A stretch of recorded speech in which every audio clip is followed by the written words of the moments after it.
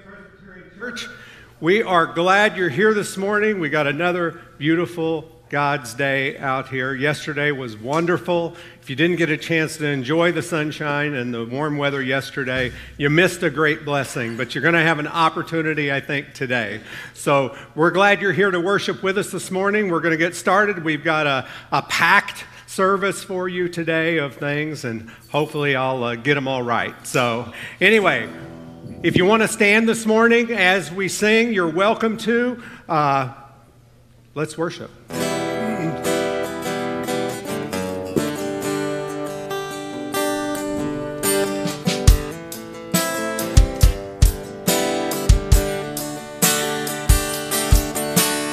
All throughout my history, your faithfulness walk beside me. The winter storms made way for spring. In every season, from where I'm standing, I see the evidence of your goodness all over my life, all over my life. I see the promises in fulfillment all over my life, all over my life. Help me remember when I speak. Fear may come, but fear will leave. You lead my heart to victory. You are my strength, and you always will be. I see the evidence of your goodness all over my life, all over my life. I see the promises in fulfillment all over my life, all over my life. See the cross, the empty grave, the evidence is endless. All my sins rolled away because of you, oh Jesus. See the cross, the empty grave, the evidence is endless. All my sins rolled away because of you, oh Jesus. Oh,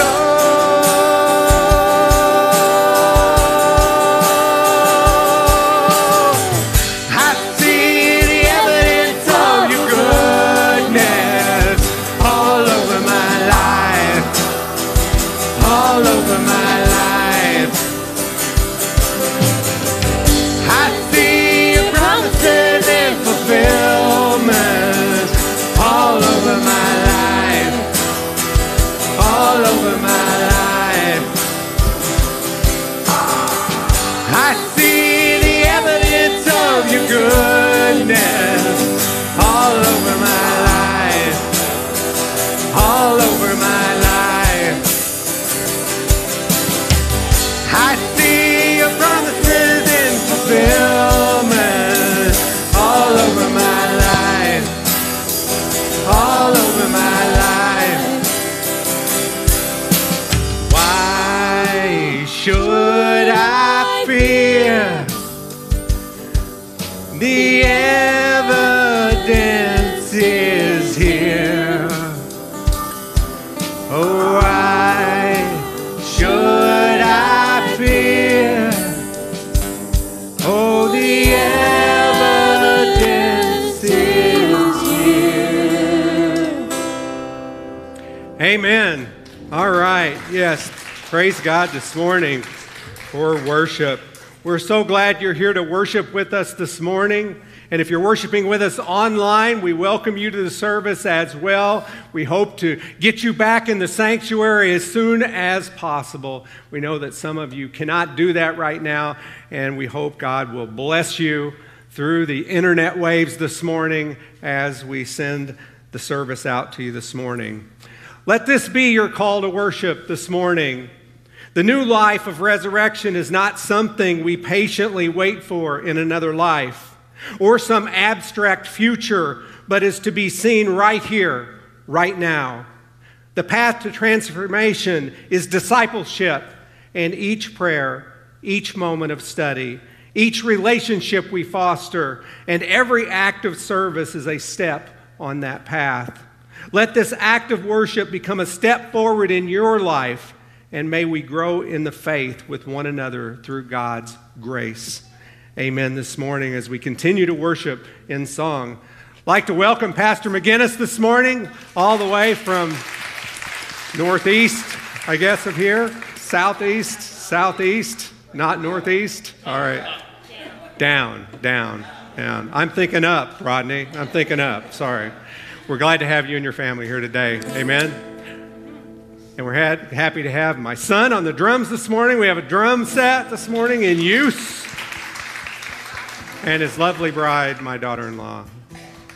What is your name? Stephanie. And my grandson's out there too. So that's Theo. All right.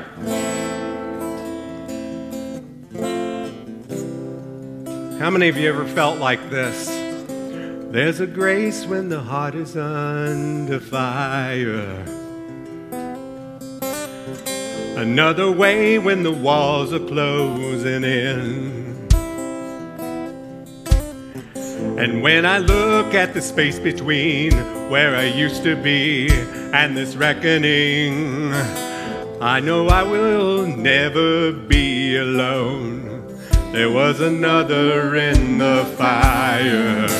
Standing next to me, there was another in the waters, holding back the seas.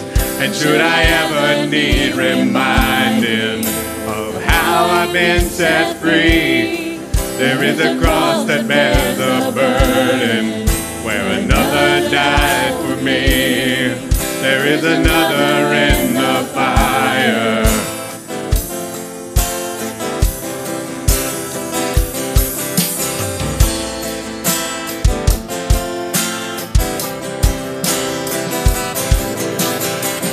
All my dead left for dead beneath the waters.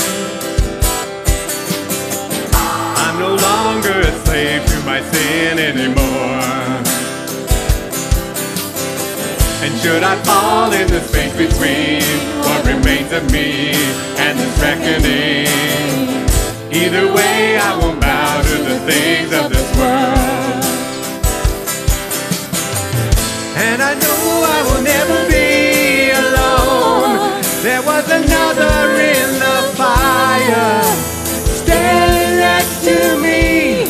There was another in the water, holding back the seas. And should I ever need reminding how you've been set free, there is a grace that holds nobody. There is another in the fire. Oh, there is another in the fire. Oh, there is another in the fire.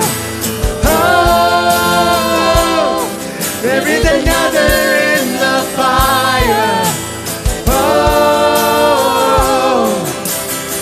and I can see the light in the darkness, as the darkness bows to him. I can hear the roar in the heavens as the space between rests in.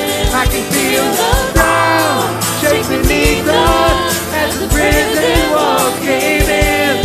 Nothing stands between us. Nothing stands between us.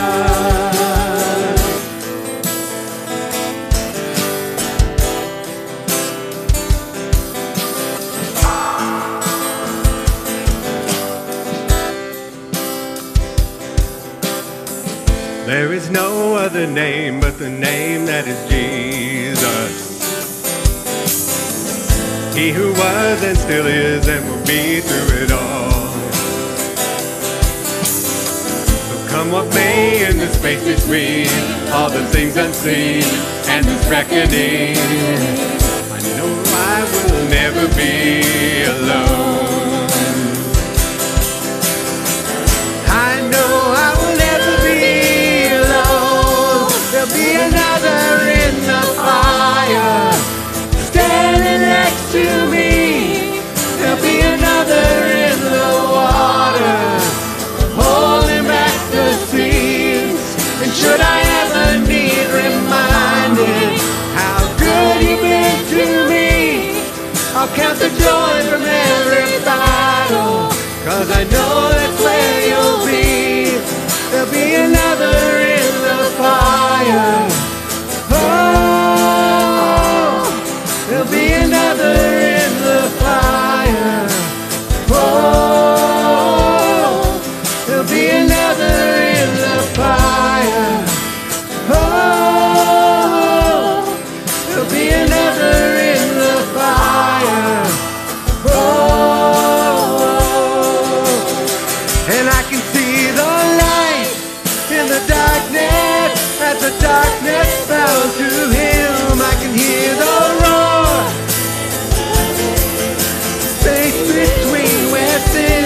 I can feel the ground shake beneath us as the prison walls cave in.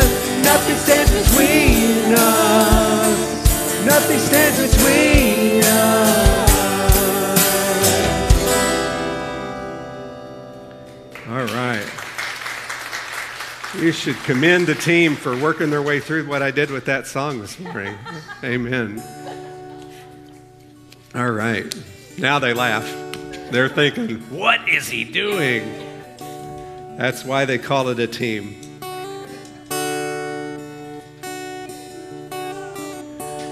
Lord bless you and keep you. Make his face shine upon you and be gracious to you. The Lord turn his face toward you and give you peace. The Lord bless you and keep you. Make his face shine upon you and be gracious to you. The Lord turn his face toward you and give you peace. Amen. Amen. Amen.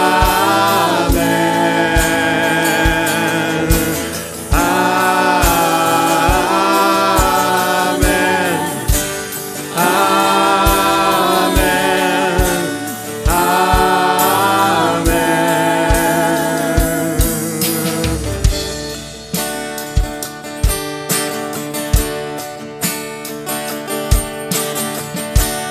Lord bless you and keep you. Make his face shine upon you and be gracious to you. Lord turn his face toward you and give you peace. Amen. Amen. Amen.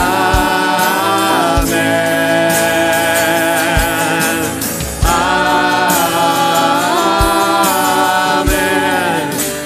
Amen.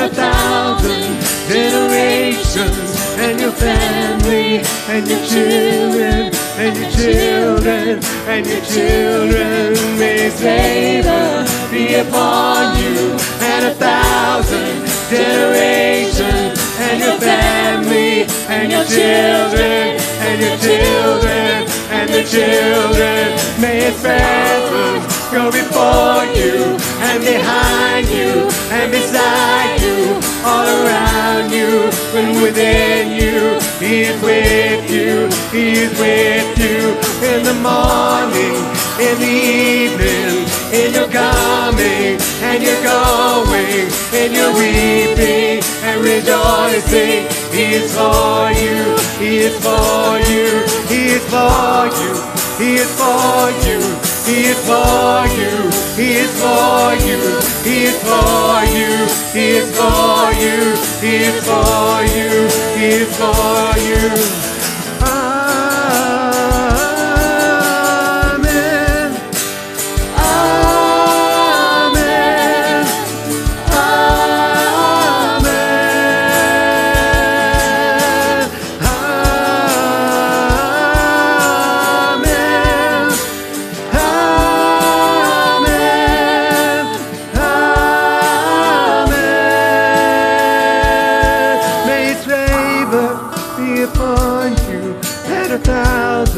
Generations, and your family, and your children, and the children, and the children. May His presence go before you, and behind you, and beside you, all around you, and within you. He is with you, He is with you, in the morning, in the evening, in your coming, and your going, in your weeping and rejoicing. He is for you, He is for you. Amen. Amen.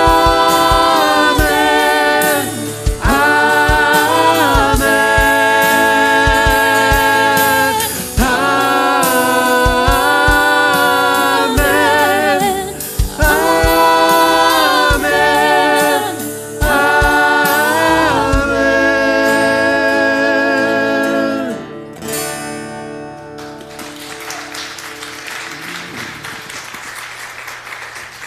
Amen. Thanks, team. Great job.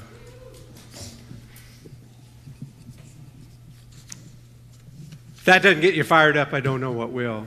Amen? Amen.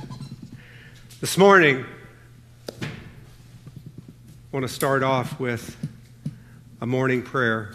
Bow with me if you would. Loving God, we thank you for this day. We thank you for your mercy and grace of all of which we all need all of the time. We thank you for your love and your mercy. We thank you for the relief that we're getting from COVID. We thank you for the relief that we're getting from pain and suffering and death associated with it. We thank you for what the spring brings with the sunshine and the warm air and this feeling of blossoms blooming and great smells in the air. We just thank you for where we are and who you are. Be with us through the remainder of this service. Let us lift everything up to you in praise, for it's all in your glory and name. I pray in Jesus' name. Amen. This morning we're going to recite the Apostles' Creed. If you would stand.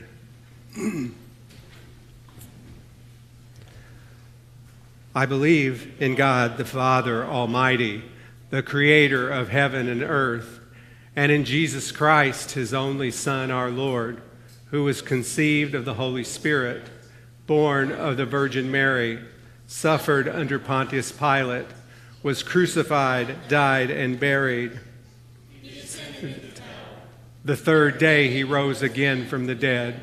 He ascended into heaven and sitteth at the right hand of God the Father Almighty, from whence we shall come to judge the living and the dead. I believe in the Holy Spirit, the Holy Catholic Church, the communion of saints, the forgiveness of sins, the resurrection of the body, and life everlasting. Amen.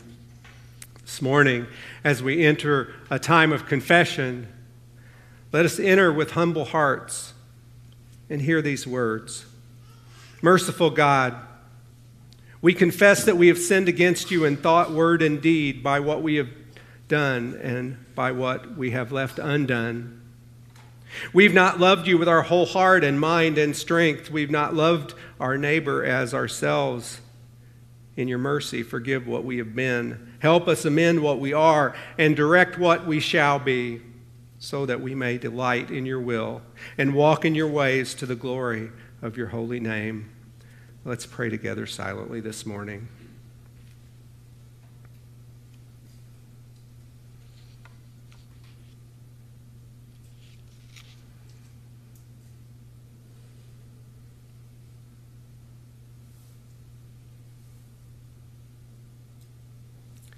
And let this be your assurance of forgiveness.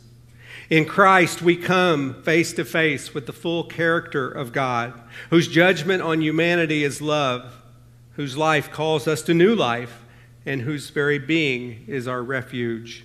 Know that you are forgiven, freed, and loved. Amen. You may be seated.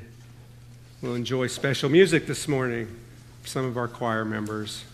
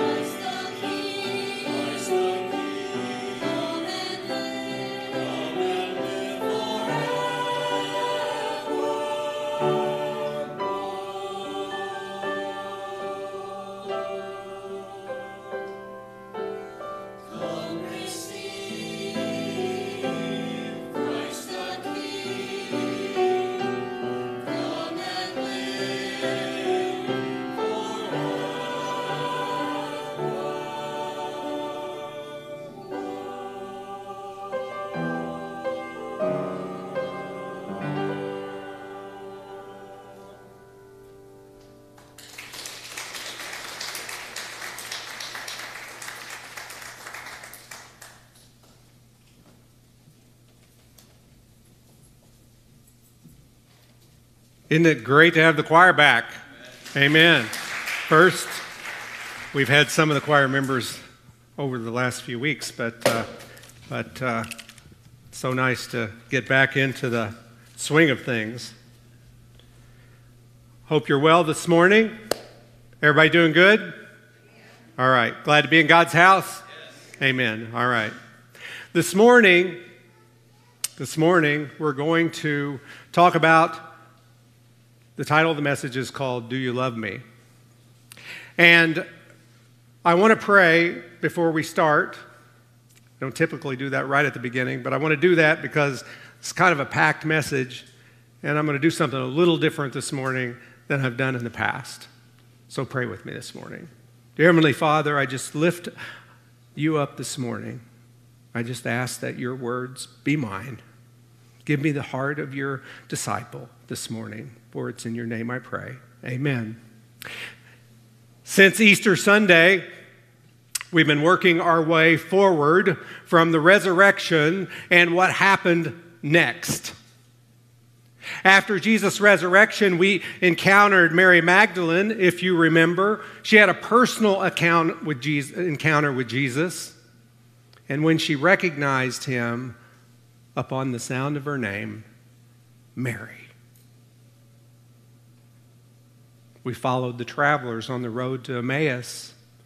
That led them to an encounter with Jesus himself, and how he brought them back to the understanding that not only had he risen, but he began to open their eyes to the witness and proclamation of Scripture and its importance in the believer's life and the believer's future relationship with him.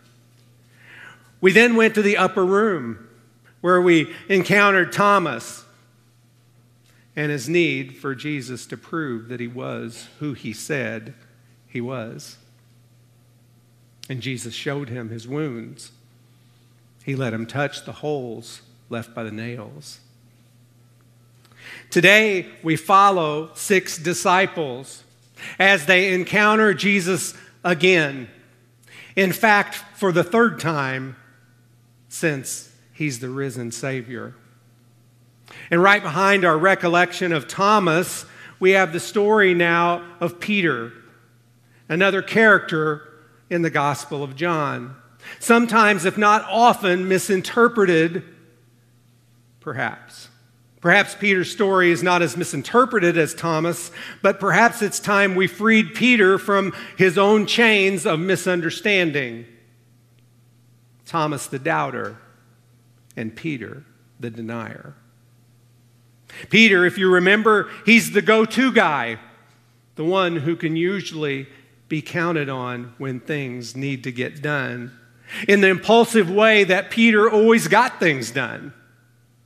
He's the guy who requested a full body bath from Jesus at the foot washing, to heading out in the garden and then slicing the ear of Malchus.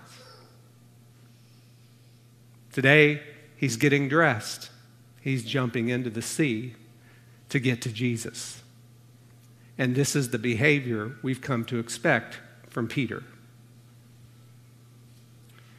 The 21st chapter of John is based on my study, may offer some differences of opinion within the theological community as to its authorship.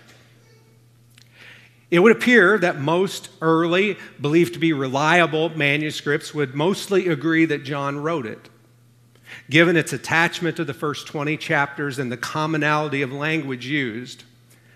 I'm not sure it makes a great difference whether John actually wrote the 21st chapter or if it was somehow inspired to a scribe who was given the task. Either way, I believe, as I know you do, it was inspired by God and it has its rightful place in the Bible, most likely authored by John himself. So today, I'm going to share the message in a different way, as I would like to reference the scripture passage. If you all want to turn there, it's John 21, verses 1 through 23.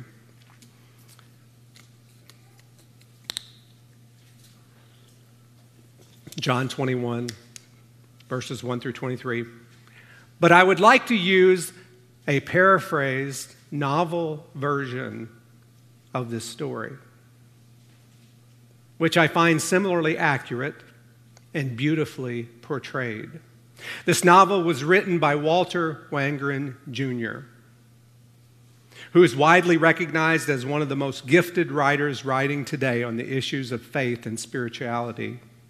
Please reference the scripture passage itself, but I'd like to share it this morning in this way because I'd like to put you into the shoes and the mindset of Peter this morning. I really want you to take a few minutes this morning and clear your mind and really feel what Peter was going through.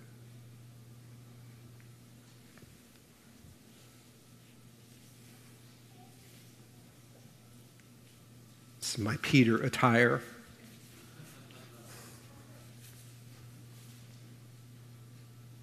This is Peter speaking. I let my beard grow back. First few days I was too sad to share. I didn't think about it, but then the Lord Jesus rose from the dead, just exactly as he said he would. Exactly, you see, as he said, which is exactly part of the problem. Because I never really paid any attention to that saying because I didn't believe he would die. So how could I even consider that he would come back to life again? But he did. Exactly as he said he would. He rose up from the dead and he appeared in person before us, and I was astonished. I was speechless. I was so glad for him, and I was so overjoyed for the whole world. But yet at the same time, I was sick inside myself. I can't describe this. It's impossible. Nothing is greater than this. God is here. God is in Jesus. The kingdom of God begins in Jesus. And as much as I know that, as much as I love and I believe it, that's how much I hate myself. That's how horrible I feel, because I'll never enter that kingdom. I don't deserve it. I gave up my right. I denied my Lord and I rejected him to save myself. Now, mind you, as this is happening, after Peter has seen Jesus already, I think we all know what it feels like when we've messed up this badly. This is the type of messed up that penetrates your soul. It seems to be a pretty good description of how you or I might feel if we'd been in the same circumstance as Peter. I rejected him to save myself. Do you understand this? It's at these times of crisis when the truth comes out. I'm the one who swore he didn't know Jesus, so after those first days, I let my beard grow long on purpose. It would be hypocrisy to believe that I could be like my Lord anymore. Mary Magdalene said we should go to Galilee. Mary, Salome, and Joanna agreed, and they said that an angel had told them that Jesus would meet us there, so we went. And by the time we got to Capernaum, I couldn't stand it anymore. I had to do something I could throw my body into, something familiar so that I wouldn't have to think. You ever done that before? Have you ever immersed yourself in a diversion away from your problems at hand? When the going gets tough, when we're in deep, when we retreat into something familiar, a place for refuge so that we're distracted by reality. Sometimes you just put on the TV for a while for white noise, or perhaps you watch a really crazy movie, nothing intellectual about it, just something you can get lost in. Others pour themselves into their work, or perhaps they get immersed in a hobby. Maybe you chop a load of firewood even though you don't have a fireplace or a wood stove. Maybe you shop till you drop, until you're broke, just to get your mind off your troubles. Some people binge clean. You come home and from work and you see that every cleaning product known to man is on the counter, and you say, what's wrong? Something must have happened. We just feel the need to get off our mind of the reality of what's going on around us. So I said, I'm going fishing. And I ran away from the rest of them just as I was shoving off. Here came a group of disciples, not a thought in their head except to follow my lead. Remember, Peter's the go-to guy. He's the leader. So when the leader is in the middle of a moral failure, it's even more devastating. It has an impact on those who follow him. Just like leaders in the church, we make mistakes. We don't always get it right. Sometimes we fail, and when we do, the burden is great. There's a feeling that we let down our friends, our fellow congregates, our families, and perhaps God himself. The opportunity to lead is an amazing honor, but at the same time comes with a heavy weight and burden. That night, stars were like sands on the seashore. The black sky was swollen with stars. I was grateful for the darkness and for the work. It didn't bother me that we caught nothing. And suddenly someone said, "Who's that?" And we looked over our shoulders, and there was a man standing on the beach, his tunic like a flame in the sunrise light. "Hey, children, have you caught anything?" "No." "Well, then cast your nets on the right side and see what you catch."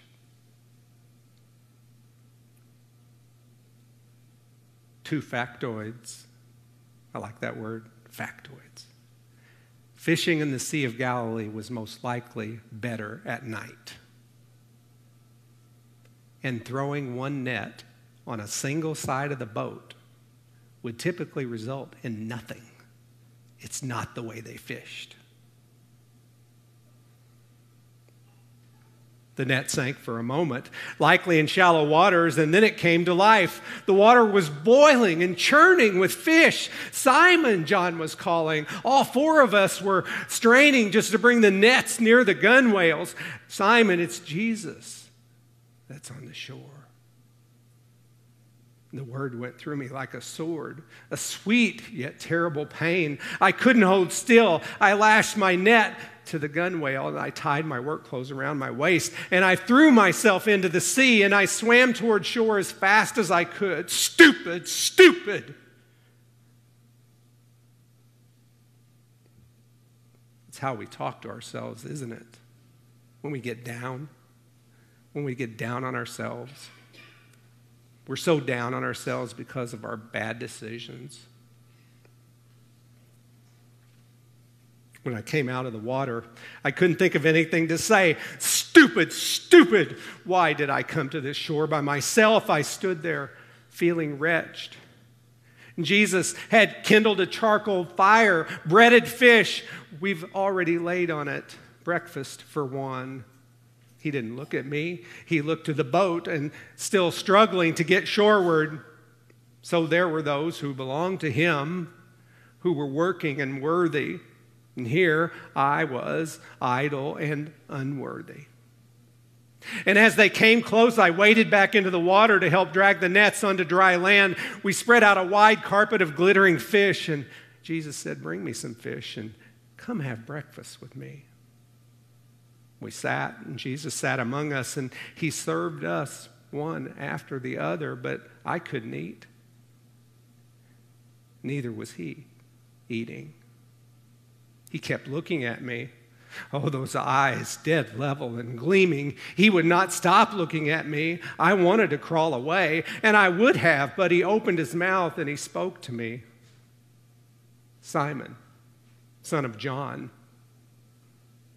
do you love me more than these?"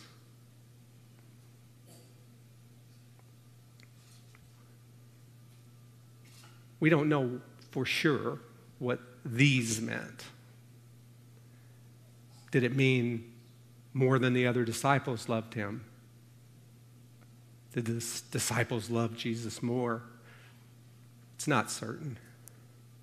Yes, Lord, I think I shouted the answer. It came immediately, all on its own. Yes, Lord, you know that I love you. But Jesus never smiled nor blinked. Solemnly, he said, feed my lambs. Did he mean it? Was he granting me a place with him? I held that notion very tenderly and not quite certain, but still, he did not stop staring at me. Have you ever been in that place in your life when you wondered if Jesus still loved you after the things that you've done? Could it be true that Jesus loves me, you might ask? Can I be forgiven, you might ask? That he wants me to help feed his lambs. And then he spoke again. Simon, son of John, do you love me? Carefully, because I meant it, and I wanted him to believe that I meant it. And I said, yes, Lord, you know that I love you. Then take care of my sheep. But even then, this wasn't over. He kept looking over at me, and now I knew what was coming. And it did come. For the third time. He said, Simon, son of John, do you love me? I bowed my head. I started crying like a child. He was asking me a question, but he was also telling me something too. He knew how many times I said I didn't even know him. He knew I couldn't raise my face to him. I said, Lord, you know everything. You know that I love you. There was a great silence after that. There was some moving around, but no one said anything. But I left his hand. I felt his hand on my shoulder. Jesus was kneeling now in front of me. And he took a crooked finger under my chin. So I'd look up at him. And I looked through my tears, and I saw his eyes. It was filled with such kindness that I only cried harder. And Jesus said, feed my sheep. Yes, Jesus was offering me a place in the kingdom to be a shepherd of my flock. Yes, Lord, yes.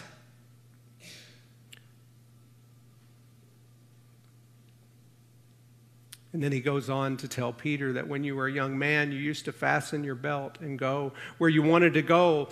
And when you grow old, you'll stretch out your hands and someone else will fasten a belt around you and take you where you don't want to go. Do you understand? His expression was ancient and earnest and filled with meaning. Do you understand that I'm telling you that the sort of death you will die by which you will glorify God? Now we know Peter was indeed a martyr for the faith. He was crucified upside down, it's told, because he was undeserving to be crucified in the way that his Savior was crucified. I nodded. I understood. So then Jesus stood up and he said to me all over again what he had said to me at the very beginning of our relationship. He said, follow me. Follow me.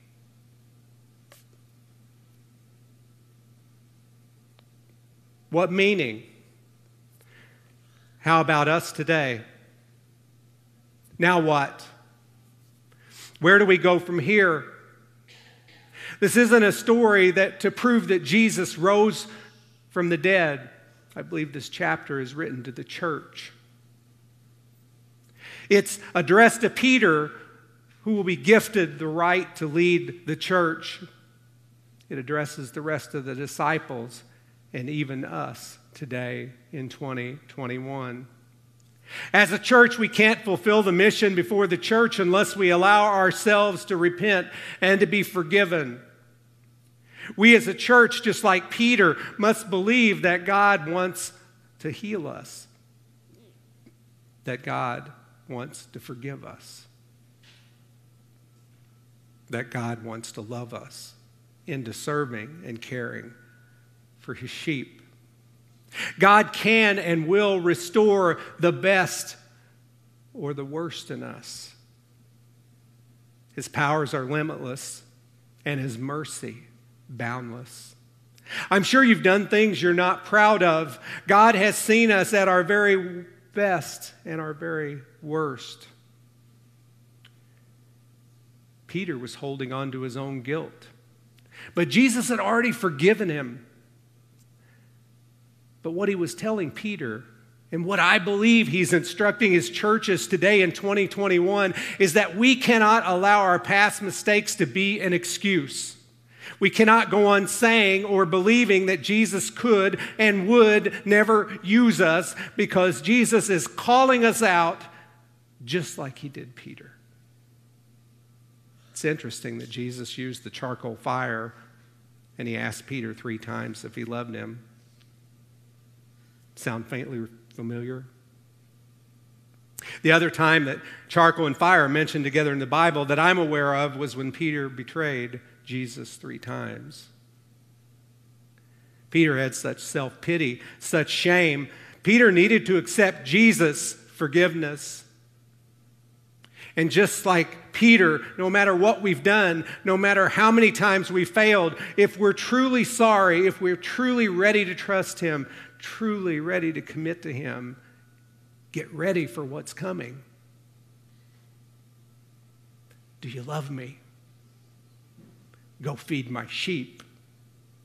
Jesus was bringing Peter back full circle. He was taking him from his sin and offering him shelter by accepting forgiveness and agreeing to get on with the task at hand. This was mercy. This was grace. Interesting that nowhere in the story does Jesus say the words, "I forgive you."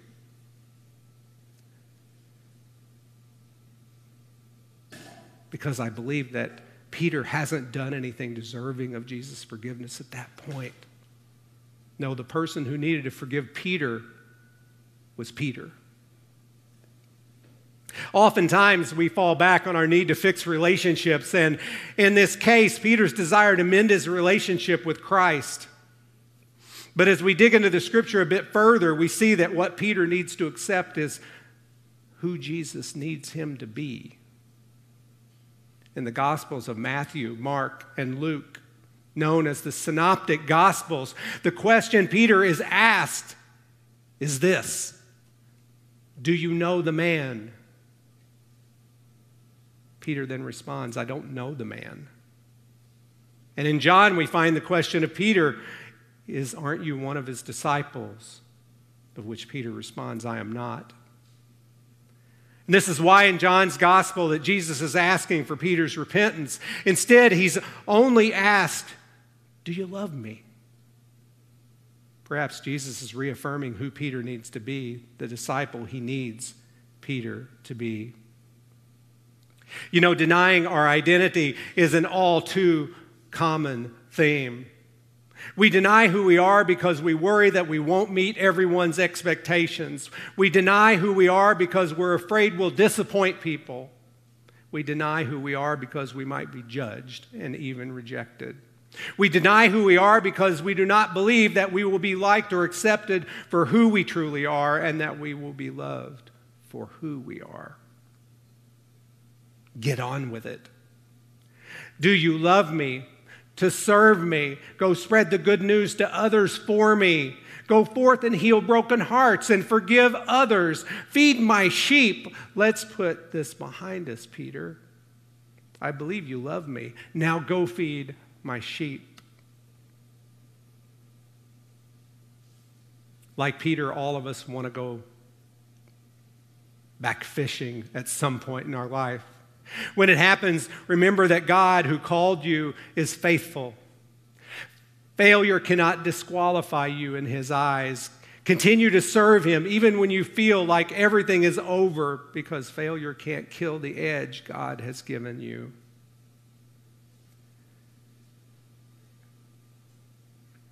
And so Jesus shows up on the shore. He hosts a meal one more time, and he tells us, I believe in you. I know who you are, and I love you. And yes, you are exactly the disciple I need, the disciple the world needs for God to the world. I ask you this. If Jesus was here today and he asked you, do you love me? What would your answer be? Will you feed my sheep? Are you the disciple he needs? Is there service he is calling you to today? Are you struggling with forgiving yourself and accepting Jesus' calling out to you? Peter had to come to terms with the past that haunted him, but when he did, he was able to accept God's acknowledgement, only by God's extension of grace to us all, so that he could go forward and serve him. No matter what you're walking around with today, there is a God that loves you, is willing to forgive whatever mistakes or horrible life choices you think you've made.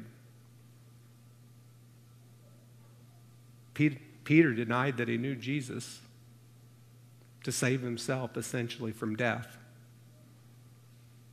If he was able to take Peter from that very dark place to leadership in his church, can you imagine what God may have in store for you? Do you love me? Then feed my sheep. Pray with me. Dear Heavenly Father, thank you for your words in John, and I thank you, Lord, for Peter's witness and his testimony to all of us. We know that you call us out. You call us to acknowledge that there is work to be done. Help us to be the person that you would have us to be. In Jesus' name we pray. Amen.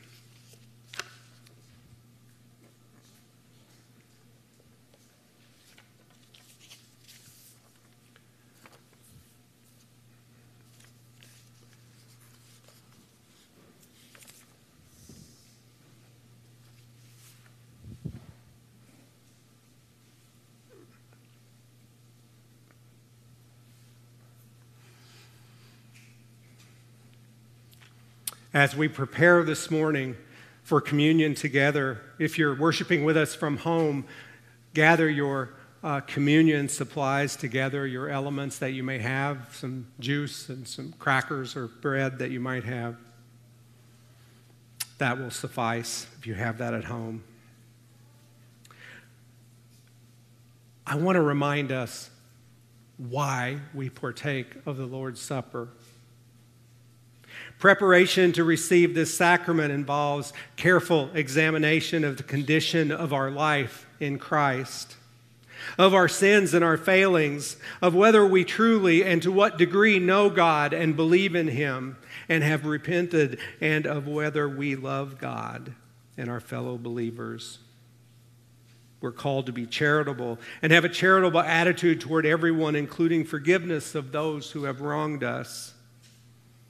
We also must assess how much we desire Christ and whether we're living in newness of obedience. And finally, we must renew the practice of these graces in us through meditation and prayer.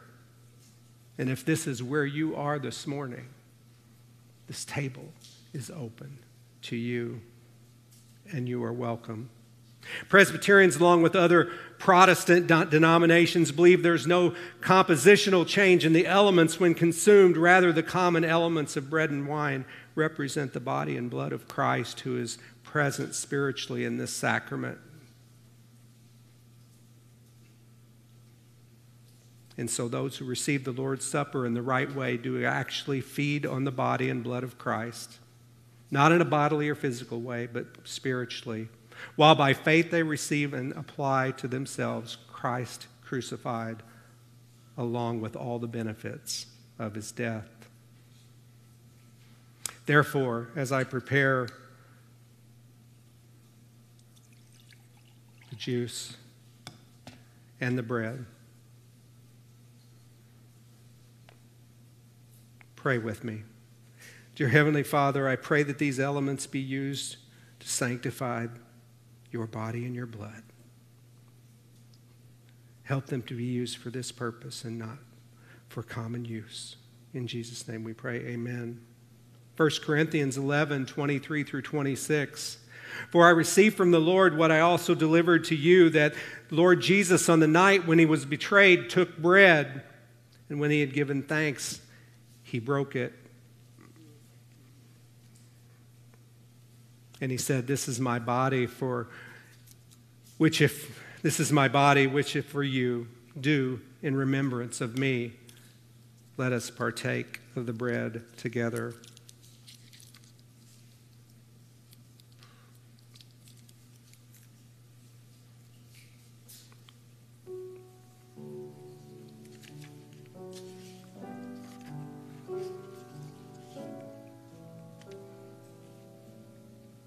And in the same way, also he took the cup after supper, saying, This cup is the new covenant in my blood. Do this as often as you drink it in remembrance of me. Now take the cup and drink all of it.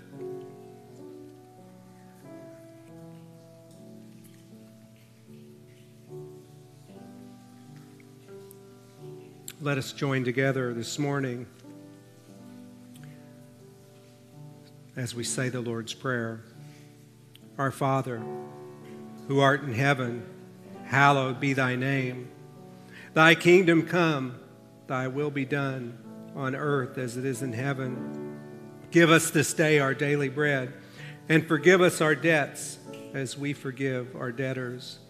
And lead us not into temptation, but deliver us from evil. For thine is the kingdom and the power forever. Amen.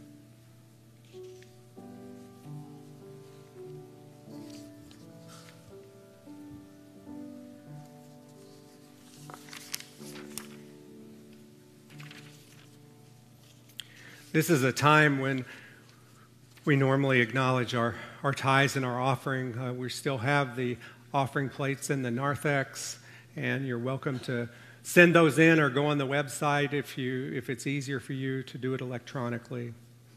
We just welcome you to take the opportunity of giving, which is an act of worship that we're not made to do, but we're allowed to do. In Christ's name. Let's pray for our tithes and offerings this morning. Heavenly Father, we pray for the tithes and offerings that will be received here today. We thank you for their use and for their purpose, and we just pray that you uplift us, that you give us the wisdom to utilize these gifts to glorify your kingdom, to build up this church, to build up our community, to bring others to Christ. Bless this now and bless the givers as they give, and bless the gifts to your use. In Christ's name we pray. Amen. This morning, as we consider our prayer concerns, want to continue to be in prayer for the Betty Harvey family. We had a funeral service yesterday out at Calvary Cemetery. There were about 60 people there. It was a beautiful day. And they had a big family, and I know Donna and Maryland, we certainly want to be with you as well because there's someone missing in your pew, and we miss her as well. The family came downstairs for a luncheon yesterday. We had about 50 people who served, so our committee that took care of all that, thank you so much for that ministry for the family yesterday. Continue to be in prayer for Reverend Bruce Rice, who, as I reported last week, had some poor findings of pancreatic cancer.